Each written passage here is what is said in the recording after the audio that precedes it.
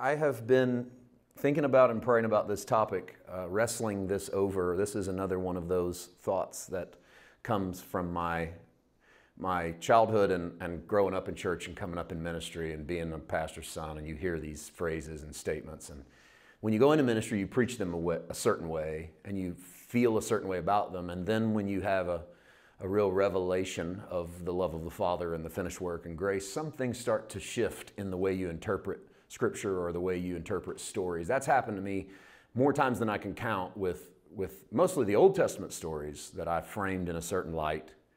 Never really thought about how Jesus affects that story. So I've went back over the last decade and really reinserted the finished work, or for the first time inserted the finished work into those moments.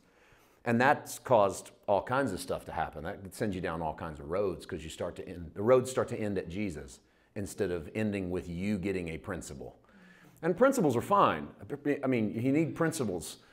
We all have them, whether we know it or not. It just depends on what they are. But the road of ministry starts and stops. He's the author and the finisher, is Jesus. So this is another one of those statements, and my title says it all, a man after God's own heart. It's one of those thoughts that has been bandied about forever, and when I come up in Pentecostal and charismatic world, that was, I don't want to say that was our goal, but that was certainly one of the goals, is you wanted to be one of the people who was after God's own heart. And how could we define that? What did that mean? And we got all kinds of stuff. I mean, there was never really, you could never really nail it down what it meant, but it was someone who was special. It was someone who was anointed. It was someone who was favored and blessed, and someone who exemplified all of the qualities of God that made God who He is.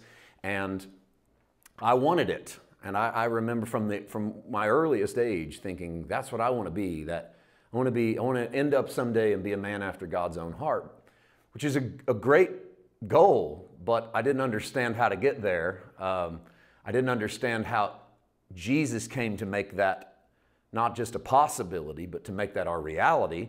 And because I didn't know that, and if you don't understand the finished work or what Jesus has done, then you may go about things to try to make it happen on your own. So for me, to be a man after God's own heart meant you're going to have to be better than ordinary.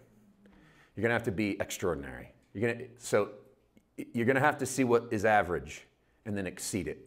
So, and that doesn't take long to do when you're in church all of the time. So you just kind of look around the landscape. All you're really doing is comparing yourself against other people anyway. So you look around the landscape and go, well, what's the average person read? Well, then I should be above that. When you get into ministry, what's the average preacher? How much do they read and pray and fast and study and get? Okay, well then you should exceed that, because David's exceptional. He's not like the other guys running around Israel. If he's a man after God's own heart, then you're going to have to be better. And I just gave away what the Scripture, David is the character, of course. I don't think that's a real secret. Most of us know that that's who the Bible says had the heart of God. And so I want to take you into the New Testament to read a reference to that man. And most of our stuff tonight on the screen is text, just because that's the way I felt led to do it. And just let some of this stuff, let us discover it together as we go. Not a whole lot pre-planned other than the texts I want to go to. And just to try to show you this story of this man. In Acts chapter 13, beginning in verse 16, Paul stands up and motions with his hand, says, "Men of Israel, and you who fear God." This is an incorporation of both Israel and Gentiles, because the conjunction "and you who fear God" is not as if men of Israel don't, but it's men of Israel, and some translations will even say men of Israel and Gentiles who believe. And so Paul's including every one of us. Men of Israel and you who fear God, listen. The God of this people, Israel, chose our fathers and exalted the people when they dwelt as strangers in the land of Egypt, and with an uplifted arm, He brought them out of it. It's just a retelling, just a slow, steady, Pauline retelling of the Israel story. I always love these. You'll find a few of these in Acts. They're the closest thing you get to a Paul sermon on CD. It's like a written transcript of a Paul or a Peter or a John or a Stephen sermon. I love them, not just because of what you get, but what gets left out. And you watch the things they show you and the things they don't show you. And that doesn't mean they didn't believe the things they don't show you, but it just shows the emphasis of the first generation church on what was important in the story. There's a lot of peripherals when you read, but they're really giving you the sort of the main line. And so this is a real main, real simple. He brings them up. They were strangers in the land of Egypt. He brings them up with an uplifted arm. Next verse. Now for a time of about 40 years, he put up with their ways in the wilderness. And when he had destroyed 7 nations in the land of Canaan, he distributed their land to them by allotment. There's a lot there. At risk of being on this for too long, I'll simply say this. He throws in 7 nations that God removed out of their way so that he could give them the land. He doesn't talk about wrath. He doesn't talk about anger. He doesn't talk about genocide, all the stuff people try to dredge up and say, this is, oh, look at your God of the Old Testament. The first generation church looks back and sees God in the Old Testament and says there was a justice that needs served on 7 nations. 7 is a number of rest, completion, and perfection. So God had to bring the land into perfect justice. It wasn't a matter of God preferring one people over the other. It's never been the heart of God to prefer one people over the other. He loves, O men of Israel, and you who fear God, always. So it was never, well, he liked the Israelites, but he hated the Philistines. No, there was a justice that needed served on their lives and their lifestyles, and the author brings that in. He distributes their land to them by allotment. That means which tribe gets which piece of property. 20. After that, he gave them judges for about 450 years. He's chunking out a lot of time here. He's not wasting a lot of time. Highlights, highlights, highlights. You jump all the way through the judges. That's 450 years until Samuel. And afterward, they asked for a king. So God gave them Saul, the son of Kish, a man of the tribe of Benjamin, for 40 years. 22. And when he had removed him, he raised up for them David as king, to whom he also gave testimony and said, I have found David, the son of Jesse, and here's our phrase, a man after my own heart, who will do all my will. From this man's seed, according to the promise, God raised up for Israel a Savior, Jesus. We don't get much. We don't get a lot about David. What we did learn here is that he's the second king. He follows Saul. That God chose him because he was a man after God's own heart. And the closest we get to figuring out what a man after God's own heart means is he'll do all of God's will. There's no Goliath. There's no Mephibosheth. There's no Jonathan. There's no Bathsheba. There's none of the stuff that identifies David. There's no psalmist. There's no shepherd. All of the things that make David pop in our biography, when we talk about David, none of it's there. What is there? He's a man after God's own heart. No real description other than he does the will of God. So what we have, if we're detectives in this and we have to determine how is he a man after God's own heart, the only thing we get is he does all of God's will, and his great-great-great-great-great-great-great-grandkid is Jesus. In his lineage comes Jesus. Well, he's not a man after God's own heart because of his great-great-great-great-grandkid, because then all of the people in that line would be after God's heart. Why pick David as if he's the chief of that lineage? Goliath, warrior, shepherd, psalmist, none of that stuff even pops in the verse. We don't get any of that. But we do see one interesting phrase, that he does all my will. Now, at risk of putting way too much into one statement, at what point in his life does he do God's will? Because there's a whole bunch of moments in his life where he doesn't do God's will. I mean, you can pick the Bathsheba moment as sort of the highlight moment in his life where it's certainly not God's will to commit adultery. It's certainly not God's will to murder her husband. It's certainly not God's will to play cover-up for a good year. We know it happens at least for a year because the baby's alive before he gets caught. You can do the math. He hasn't told anyone for quite some time. He's not quick to repent. It's not as if he sins and then runs to God to get things taken care of. I've had and heard all kinds of theories on what makes David a man after God's heart. Well, he's a man after God's heart because he was anointed. Well, so was Samuel. He's in this text. He was anointed and chosen, a horn of oil poured over his head. The scripture doesn't say Samuel was a man after God's own heart. So what makes David a man after God's own heart? What doesn't make him a man after God's own heart? So we've talked about the Bathsheba incident, the adultery, the murder, the cover-up. None of those things can work. What about the anointing? Again, Samuel's in this text. Samuel's anointed, but Samuel's not called the man after God's own heart. What about being a warrior, dropping a Goliath? The text doesn't say it, but we know that's part of David's thing. He's a general. He's a king that goes forth to battle. He kills the lion and the bear. He protects his sheep. He's definitely a warrior. If that makes him a man after God's own heart, so is Saul. Saul's a warrior. So what makes David, is he a better warrior than Saul? I don't know. Is he the greatest warrior that ever lived? Probably not. Does that make him a man after God's own heart? If so, what does that say about God? God's a warrior. God likes to kill people with slingshots and cut their head off with their own sword. I mean, we're making the assumptions that the text says David's a man after God's own heart, so what makes David a man after God's own heart? He's not quick to repent necessarily, and God needs not repent anyway. So how would David resemble the heart of God by being quick to repent? Jesus is a shepherd. In fact, John says he's a good shepherd. David was a shepherd. Is being a shepherd what makes him a man after God's own heart? I don't think so, because all of Israel were shepherds. Remember, that's what Joseph tells his brothers in Egypt, is when you go meet Pharaoh, don't tell him you're shepherd, because shepherds are an abomination. And they walk in and say, we're shepherds, which is total opposition to what they were told to say. There's a little jab at Joseph there, I think. But point being a shepherd didn't make them men after God's own heart. So what is it that does it? None of these are necessarily unique to David. So let me give you one that does set David apart, and I think gets us on the right road to checking out, to discovering if David's a man after God's own heart, and that is the great 51st Psalm.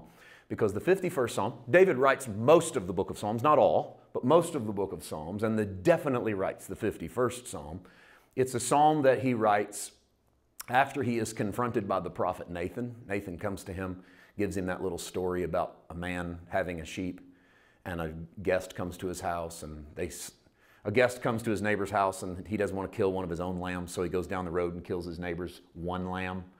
And David gets mad and says, tell me who this guy is, I'm going to kill him. And Nathan says, you're the guy, because you took what didn't belong to you, that was precious to someone else. And it's in that moment that David starts to feel bad and acknowledges that he has sinned. It's quite some time after the fact, by the way. But it's in that moment that he acknowledges that he has sinned. And David sits down and pens a song. And in that song, he confesses. He doesn't give the specifics of his sin, what he's done wrong, but in that song, he talks about how he is repentant and how his sin is ever before him, and he needs purged and he needs cleansed. I want to read for you a few verses from Psalm 51. I was going to read the whole chapter, but I think that I know me, and so I don't really want to do that because I don't want to get stuck there for too terribly long. But let me show you a few verses from that. Psalms 51, verse 14 says this: "Deliver me from the guilt of bloodshed, O God, the God of my salvation, and my tongue shall sing aloud of your righteousness. O Lord, open my lips, and my mouth shall show forth your praise. For you do not desire sacrifice, or else I would give it. You do not delight in burnt offering. The sacrifices of God are a broken heart. The sacrifices of God are a broken spirit, a broken and a contrite heart. These, O God, you will not despise." And I want you to listen to a couple of things that sound completely outside of an old covenant mentality, okay? Listen to this phrase. You do not desire sacrifice, else I would give it. You do not delight in burnt offering. Now, we're in the Old Testament, and in the Old Testament, you're supposed to sacrifice and you're supposed to give burnt offerings. So what gives David the right, when he's repenting of his sins, to say, you don't want a sacrifice and you don't want a burnt offering? Frankly, nothing gives David the right. There's not a verse in the Old Testament that tells you, now God doesn't really want this, so if you can think of a better way to repent, then repent that way. David prays outside of his context. He prays outside of his covenant. He's supposed to be offering a lamb or a bull. He's rich, so he's supposed to offer a bull and pour the blood around the altar. But instead he prays and says that God doesn't want those things. God's not looking for a sacrifice. God's not looking for blood to be shed. Instead, what God wants is my heart to change. God wants my heart to break. He wants a sacrifice that comes from the inside. I like to call this David's New Covenant prayer. David prays a New Covenant prayer in Old Covenant world because he's asking not for what can I give to God. He's asking, I've been broken. My sin has broken me. Will you take a broken man? You don't want sacrifice. You don't want burnt offering. The sacrifice of God are a broken spirit, a broken and a contrite heart. These, O God, you will not despise. So I'll start by saying this. This is my first foray into what maybe makes David a man after God's own heart, is that David thinks like a new covenant man. Is that enough to be called the man after God's own heart? How is that doing completely God's will? I'm not sure. I don't adhere to that, although I love this. I love the fact that David prays a new covenant prayer in an old covenant world. But I'm not really sure that's what makes David a man after God's own heart. Instead, I want to take you, again, we were in Acts 13 is where we opened, because in Acts 13, Paul preaches that God picked David to be a king, a man after his own heart. 2 chapters later, the early church has their first real council. They've come up against their first real problem. And the problem is non-Jews are receiving Jesus. They didn't think this was even possible. How could a non-Jew receive the Messiah of Israel? He's the Messiah of Israel. He came for the lost sheep of the house of Israel. So what are all these Romans and Corinthians and Syrians and all these people who claim they're getting baptized? Are they really saved? Are they really the same as we are? This seems like such a silly debate to us, but can you imagine the first century? It's the one thing to debate is this. We've been preaching that this is our Messiah. He delivers us. If he's also saving Gentiles, we need to reassess what we're being delivered from.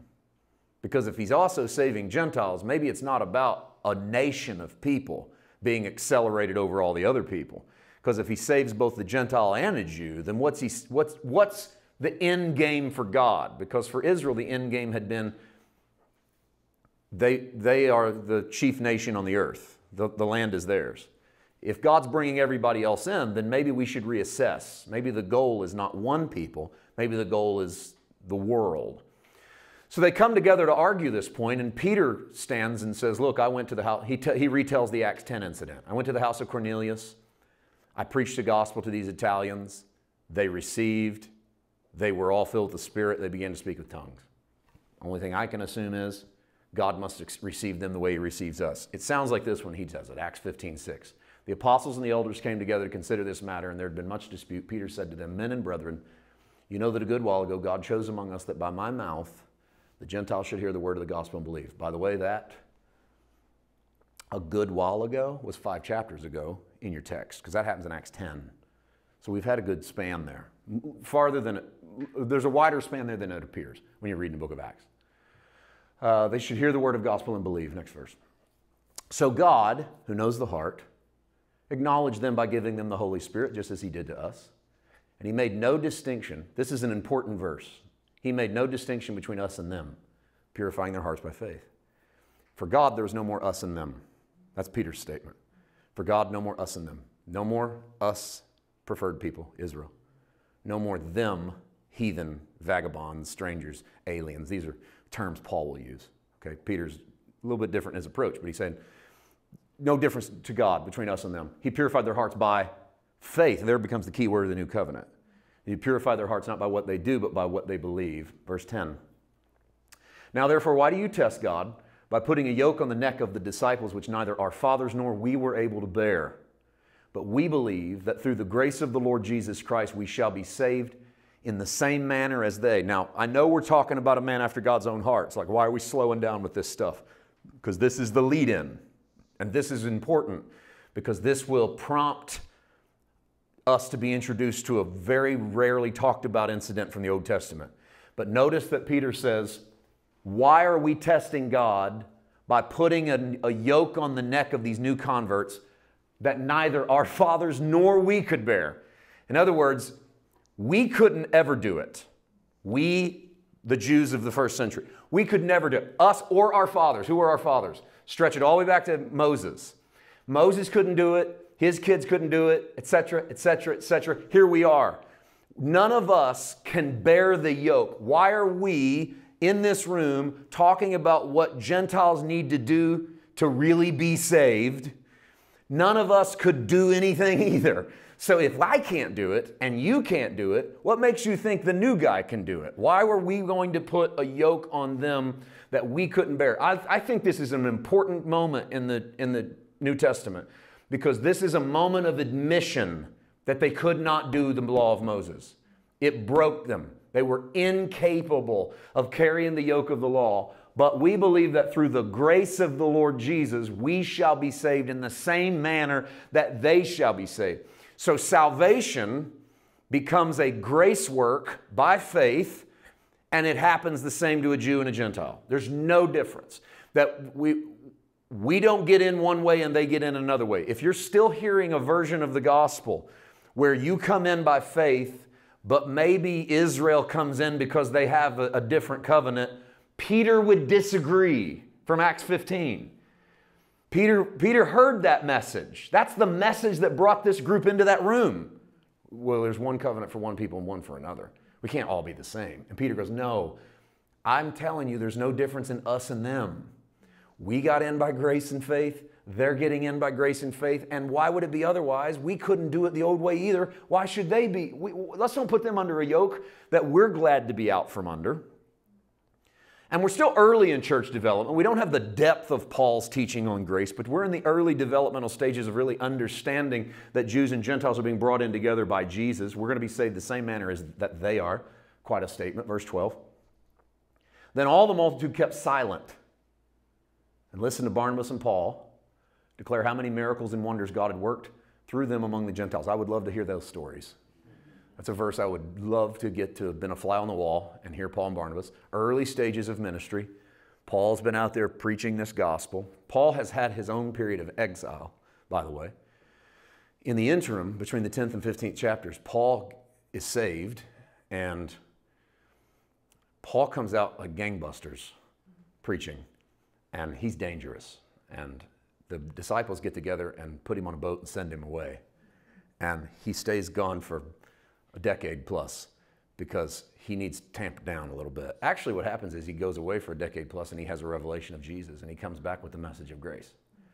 And it's a good example of sometimes you have good things to say, but you don't have the right platform to say them. And you have to earn the room. And Paul hadn't earned the room. Everyone was too scared of Paul. He's still, as far as they're concerned, there's still blood on his hands. He's still too fresh from being Saul. And so he spends a decade talking to the Lord. And when he comes back, he's a new man. And he's a bold man. And he feels like he's an apostle born out of due time. And he doesn't feel like he has to take a back seat to the Peter and the Jameses and the Johns of the world. And he says, I'm an apostle, a foremost apostle. And he comes back preaching a message of grace, but he comes back with an uncompromising version of grace. It's the Paul that will go on to write Galatians. And go, look, if you're going to be circumcised, you got to keep the whole law. We can't play around with this. You can't be one thing and the other thing. And that's the Paul that we all sort of know and love.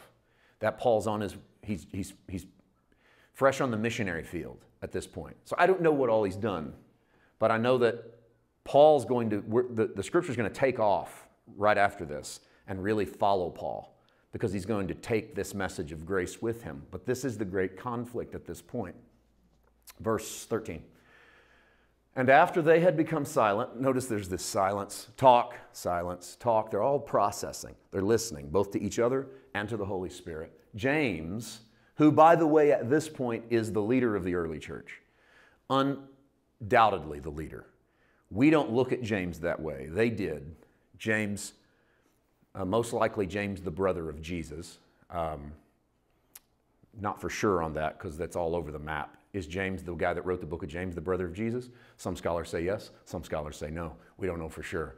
What we do know is that this guy is sort of the foremost Jew of his day, and he's sort of the leader of Israel. And so when he talks, they listen. And he says, men and brethren, listen to me. Simon has declared, Simon is Peter. Simon has declared how God at the first visited the Gentiles to take out of them a people for his name. Next verse. And with this, the words of the prophets agree, just as it is written. After this I will return, and I will rebuild the tabernacle of David, which is fallen down. I will rebuild its ruins, and I will set it up. Verse 17, let's close this segment. So that the rest of mankind may seek the Lord, even all the Gentiles who are called by my name, says the Lord, who does all these things. You go back one, I want to put 16, 17 together. Watch what James, this is James's conclusion. James has been sitting in this meeting the whole time. He hears Peter talk about Gentiles getting saved. Paul talks about Gentiles getting healed. And James stands up and goes, you know what? Here's what I think. The words of the prophets agree. Now look at the quote mark at the top of 16. So now you're actually hearing something that's pre-written. James, who's been sitting and listening, talk, silent, talk, silent. The text does that to you over like a roller coaster. And in those moments of silence, the Holy Spirit speaks to James, brings back a text he remembers. They don't carry a Bible with them. So James doesn't sit there during the meeting looking up Scripture. Something comes back to him that he's heard as a child, something that he learned as he was learning Torah and the prophets and the law. And what it is an obscure verse, one that doesn't get any play until this moment, really, in Scripture.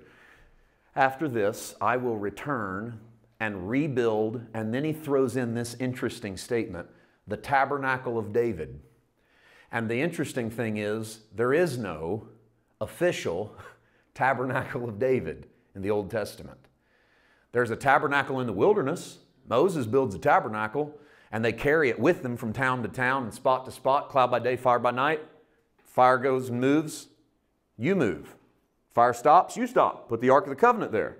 Cloud moves, you move. And they follow him all over the place, all through the wilderness. There's no real tabernacle of David, not in a formal sense. So what is he talking about? But after this, I'm going to return and rebuild the tabernacle of David. I'm going to rebuild its ruins. Look at what the tabernacle of David will do, verse 17.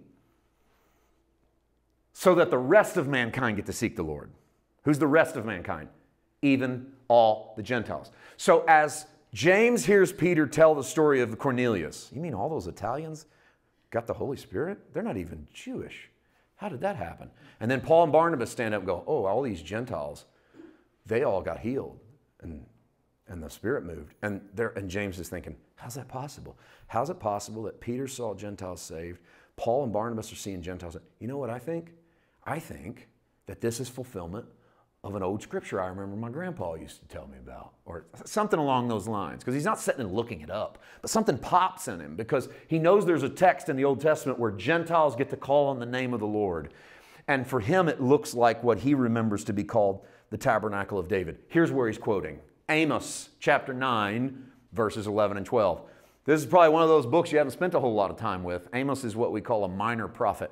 We only call him that because his book's short, not because he's not important. And remember that, when you hear major prophet doesn't mean this one was really big and important, and then this one was really little and not important. It just means one of them was more long-winded than the other one. So the major prophets, they like to write. On that day I will raise up, this is Old Testament. On that day I will raise up the tabernacle of David, which has fallen down, and repair its damages, raise up its ruins, rebuild it as in the days of old, that they may possess the remnant of Edom, that all the Gentiles who are called by my name, says the Lord, who does this thing. Now the wording's a little different in Acts than it is in Amos. That's because James is working off of the Septuagint, which is translated from the Greek. You're working off of what was translated from the Hebrew, but it's the same basic thing. What James sees is that someday there's going to be a tabernacle set up that is like the tabernacle of David. So, what is that? And what made James think of it? I think this is the key to why David is a man after God's own heart. Because David began to understand something about the Ark of the Covenant and about the presence of God. Let me slow down for a moment, make sure we have this understanding, that if we don't have this, then nothing else I'm about to say is going to make any sense. So let's get this baseline knowledge. Israel had built, under God's instruction, to the square inch, a box called the Ark of the Covenant. The Ark of the Covenant was acacia wood overlaid with gold. It had a lid on top of it that was removable, so that the inside of it literally worked as the Hebrew word for ark, coffin. And so it worked as a coffin. Whatever went onto the inside of, what's put on the inside of a coffin? Something that's dead that you don't need to look at anymore. And so there were several things to be placed inside the coffin. A copy of the Ten Commandments went inside the Ark of the Covenant. Aaron's rod that budded after Korah's rebellion went inside the Ark of the Covenant. An omer of manna, that is 1/10 measurement. A tithe of manna went inside the Ark of the Covenant, which tells me that there were some things that God used as metaphoric symbols that were supposed to stay inside a coffin. On top of the coffin were 2 golden cherubims whose wings touched one another over the top of that box. And on that box was where the blood was sprinkled of our story from last month on the Day of Atonement, when the high priest would bring the blood of the goat into the holy place, and he would sprinkle the blood onto the Ark of the Covenant. And if he walked back out, it meant God had accepted his sacrifice. And so the blood sat on the top, which was called the mercy seat. Mercy seat in the Greek was always translated in the Septuagint as the word propitiation. So when the New Testament calls Jesus your propitiation, it's calling Jesus your mercy seat. That Jesus sets as the very essence of the justice system of God. That the blood of Jesus rests between the cherubims, underneath the cloud and the fire. Jesus then comes to represent the very holiest of God. He is the very representation of who God is. And he sets on top of man's rebellion, provision by manna, 10 Commandments. So there's a lot of tributaries, you could say there. Maybe he sets on the tithe, and he sets on man's justice, and he sets on the law for performance. But all of the things that are in that box are covered by the blood of Jesus. And that box, prior to the blood of Jesus, is the representation of God on the earth for Israel. They pick it up and they carry it with them on poles that run through rings on the side of that box. 4 men carry it. It was to never be carried by anything but the priesthood. When David takes the throne, the Ark of the Covenant is not in Jerusalem, and he wants it because it represents the presence of God. Why wouldn't you want it in Jerusalem? That's where God should be living. I want to build a house for God. Let's bring God home. I'm king. I want God in the same town I'm in. So he goes and finds the Ark of the Covenant, which has sort of been pushed aside. He puts it on a cart and he rolls it into town. And as it's rolling into town, the oxen hit a rock and the cart shakes and the ark begins to fall off. And a man named Uzzah runs up and puts his hand against the ark to keep it from falling. We know the story, but I'm recounting it so we get it fresh in our head. And he pushes the ark back up on the cart and he falls over dead because you can't touch the ark of God. And David is frustrated. The Bible actually says David was angry at God. David goes off in his tent and has a fit, doesn't know what to do. And so he puts the ark at the nearest house, which happens to be the house of a non-Israelite, a Gentile, literally a Gittite by the name of Obed-Edom. And they pull the Ark of the Covenant into Obed-Edom's parlor, take it off the cart and set it in the floor in his living room and leave. Because if God's going to kill somebody for touching this thing, we're not going to put it in the house of one of our brothers. We'll put it in the house of one of our enemies. There's your man after God's own heart. And so David goes back to Jerusalem, figures out, we'll figure it out. I don't know what to do. I tried to bring it in. Somebody fell over dead. Put it in that dude's living room. Let's see what happens. It stays there for 90 days. At the end of 3 months, the reports start coming into David that says, great favor has hit the house of Obed-Edom. David starts to put 2 and 2 together. I dropped the Ark of the Covenant off in his house. His harvest does well. His kids do good in school. Everybody's healthy. The guy's making more money than ever before. He's favored. He's blessed going in, coming out. Remember all those things we were supposed to be as God's people? I'll make you the head, not the tail. This dude, Obed-Edom, who's a Gentile, he's not even one of the sons of God. He's being blessed because this is in his parlor. And David starts to realize, you know, maybe the key is finding out how to get that Ark of the Covenant out of Obed-Edom's house and into my house. Because if that's going to happen to a guy that's not even a brother of ours, he's not even in our family, he's not an Israelite, well, then we need it. And so David goes back and he scours the records to find out that he wasn't supposed to be putting it on a cart. And he sends some priests out, some Levites, into the home of Obed-Edom, and they pick the ark up. And now he's so concerned about formula that every 6 steps they stop and sacrifice a lamb. 6 more steps, stop, sacrifice a lamb. 6 more. They do this all the way back to Jerusalem. And when they get the Ark of the Covenant back, David makes a decision. He doesn't have a tabernacle because they're not wandering in the wilderness, so they don't have tabernacles. He hasn't built a house. There is no temple. So what's he going to do? 1 Chronicles chapter 16 is the recounting of this story. And I brought you right up to this moment. So they brought, verse 1, so they brought the ark of God and set it in the middle of the tabernacle that David had erected for it. David just puts up a tent. He doesn't follow the Mosaic. There's no indication he follows the Mosaic word for how to build a tent. He puts up a tent and he sticks the tabernacle inside of it.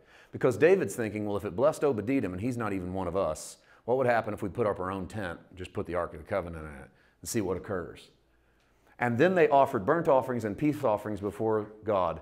And when David had finished offering the burnt offerings and the peace offerings, he blessed the people in the name of the Lord. Verse 3. Then he distributed to every one of Israel, both man and woman, to every one a loaf of bread, a piece of meat, and a cake of raisins. And he appointed some of the Levites to minister before the ark of the Lord, to commemorate, to thank, and to praise the Lord God of Israel. 5.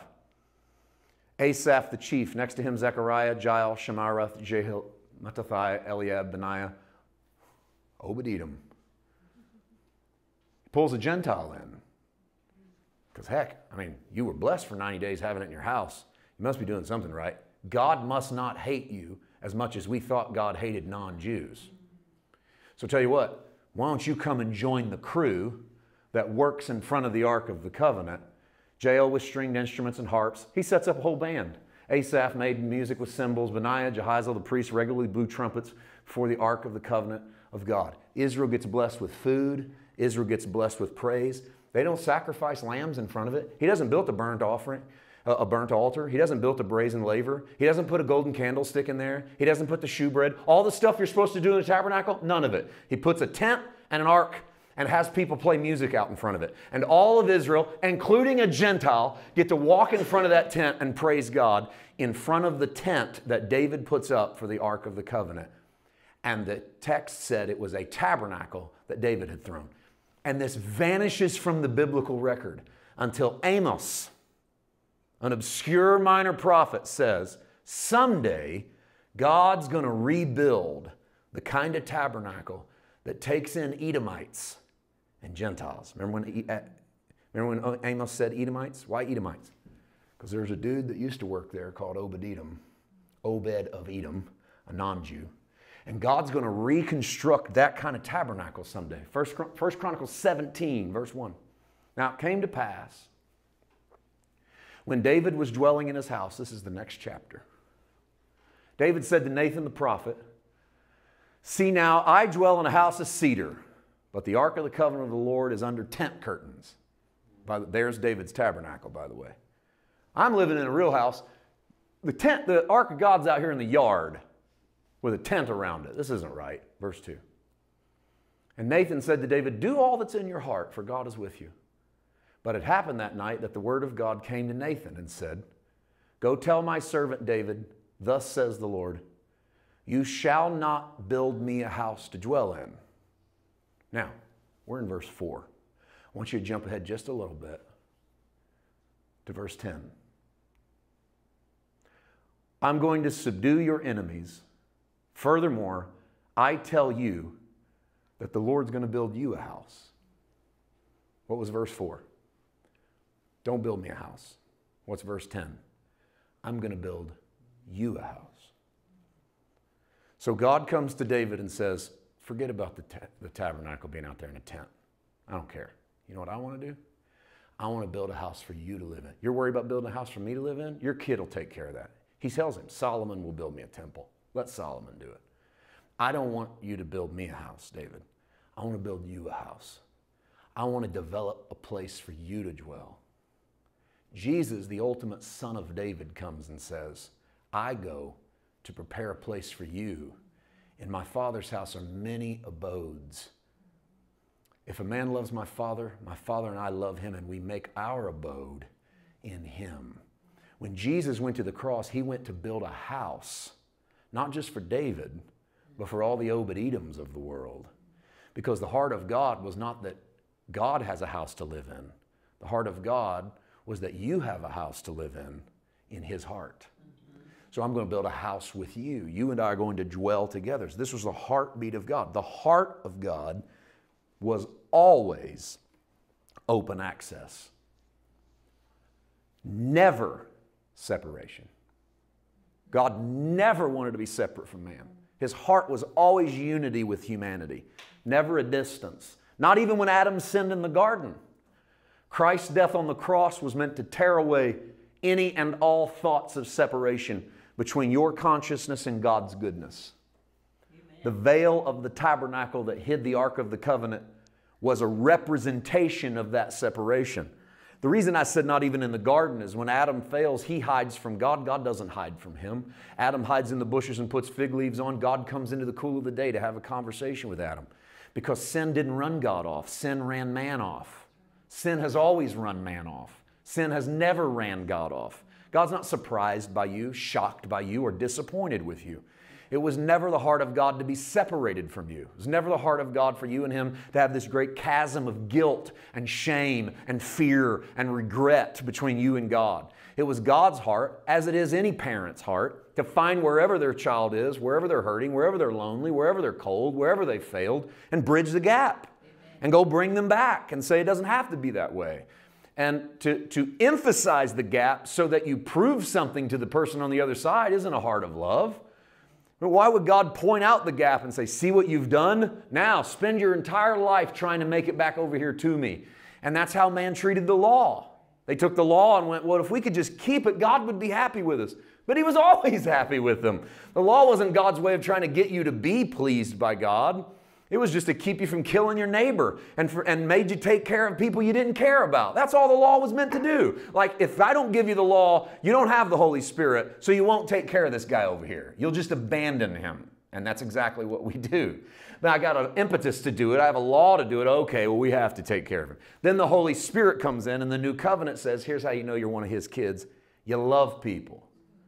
Not you love people so you can be one of His kids. You love people and that shows you you're one of His kids. Why? The law couldn't do that. The law told you what to do, didn't make your heart change towards doing it, but the Spirit of God does. And so the Holy Spirit comes in, bridging all of the gaps. It was never the heart of God to be separate from man. So when God has them build the tabernacle or the temple, they put a veil. They build a curtain that goes from the top of the ceiling to the floor. Behind that curtain sits the Ark of the Covenant.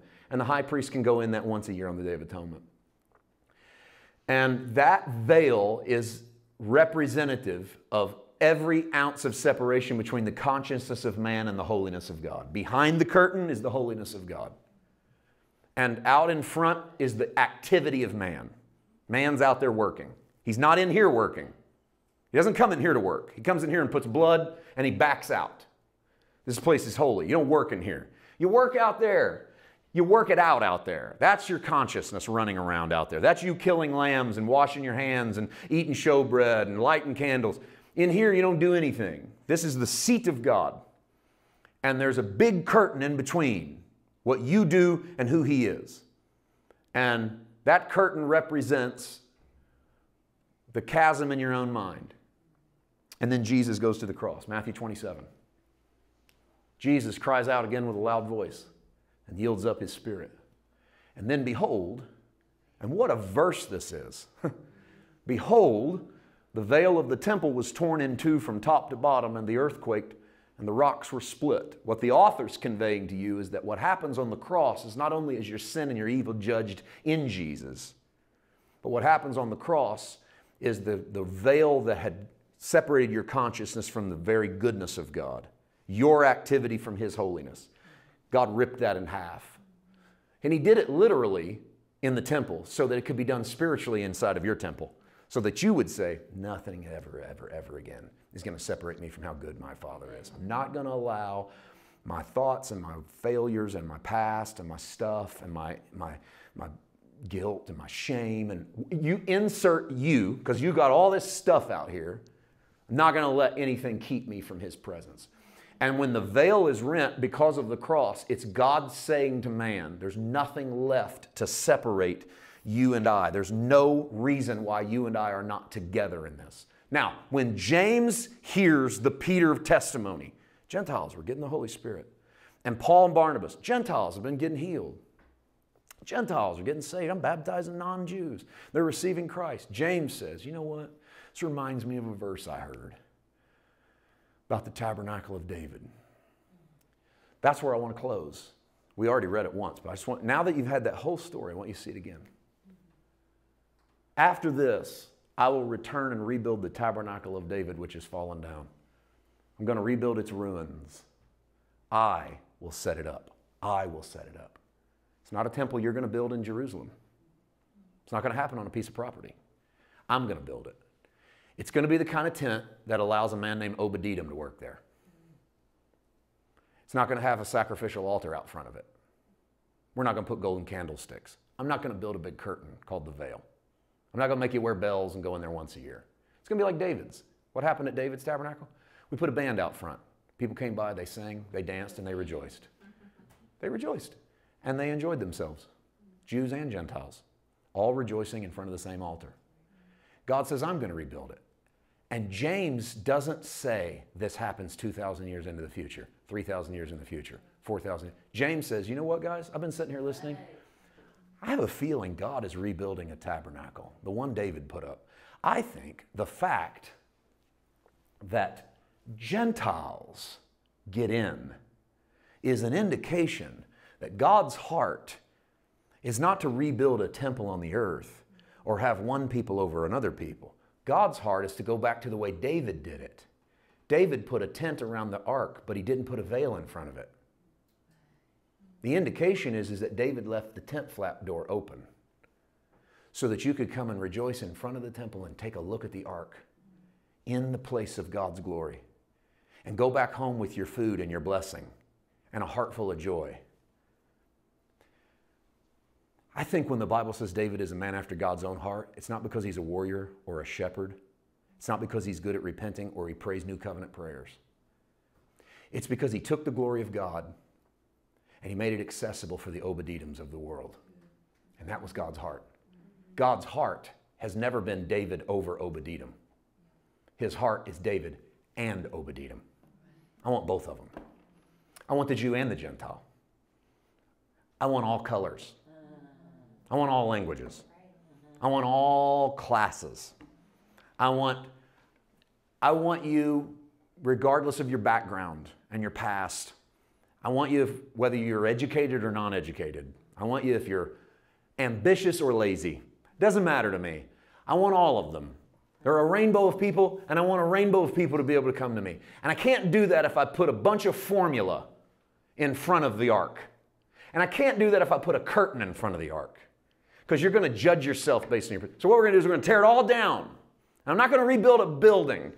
I'm going to rebuild David's building. It wasn't really a building at all. It was just a tent. And it housed the glory, but the glory can't be contained. And you got to party in front of it. And the Obed-Edoms stood on the same ground as the Davids of the world. It had never happened that way before in Israel. And it never happened that way since until Acts 15. And that's what James thought. I think the reason they're coming home is that God has rebuilt the temple on the earth. The reason I showed you that text from Chronicles where David wanted to build a house and God said, no, I'm going to build you a house, is because I think that's been the heart of God forever. It's not for you to build him a house. He's been building you a house. When he put Adam in the Garden of Eden, he didn't say, now you build me a spot and I'll come down here and live with you. No, God built him a spot and came down and lived with him. I built this for you. I don't need a garden. I know you need a garden. And I want you to fill the earth. And I want you to enjoy this place. And I'll walk with you every day. And you and I will get to explore this thing together. And then sin came, and man separated himself from God. But notice the Genesis story. God went out of the garden with Adam. God was always a step behind Adam. He was always chasing us. He wasn't shoving us. He was always we were always running from him. He was always a step behind us, just chasing us down with love, chasing us down with his passion, chasing us down with his heart. And he caught us at the cross. Finally, he stepped into us in the form of Jesus, and he caught us at Calvary. And it's so stunning, it blows our mind, because when you get to see God do this as a man, you don't understand him. He doesn't respond to people the way we have, and he doesn't talk the way we talk, and he doesn't act the way we act. It's because he's been chasing us for so long, we never looked over our shoulder and saw what a real man looked like until we saw Jesus. And Jesus stuns us. Smite him on the cheek, he turns the other one. Ask me to carry it a mile, I'll carry it too. I mean, nothing he says ever makes sense to us. Really. How he forgives people, how he loves people, how he accepts it, none of it makes sense. It's the antithesis of everything we think you should do in the world. He does it exactly opposite. And it just shows you that our expectations of God have always been wrong as well. Because Jesus comes and he looks completely different. When he goes to the cross, one of those final strokes is as his breath leaves his lungs. The veil is rent. It's torn from top to bottom. It's top to bottom because it's a sign of God reaching down and tearing it. Man could tear it from the floor up, but no one could get to the top of the ceiling to tear it. And the scripture made it clear that it was torn from top to bottom, because the point of that was that it took an act of God to shatter this curtain so that you wouldn't have guilt and think, maybe I'm still separated. No, you're not separated. So what's it take to be a man after God's own heart? Man after God's own heart sees a God who doesn't recognize one person over the other, who doesn't see one person more loved, one person more accepted. God's heart is that they are all loved. They are all accepted. And I'm not arguing against the other interpretations.